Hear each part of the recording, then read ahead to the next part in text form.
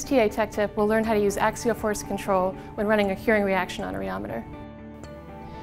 Testing an epoxy on a rheometer allows us to measure both gel point and modulus as a function of time or temperature.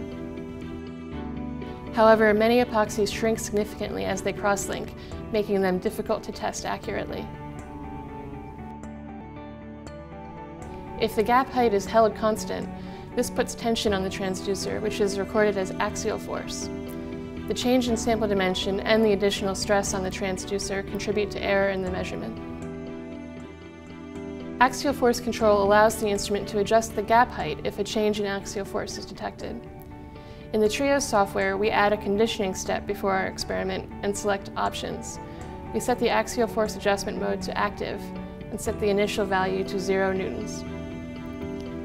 When we test the same epoxy using axial force control, the gap height decreases as the sample shrinks to maintain a constant axial force. This also ensures that the gap stays filled throughout the test.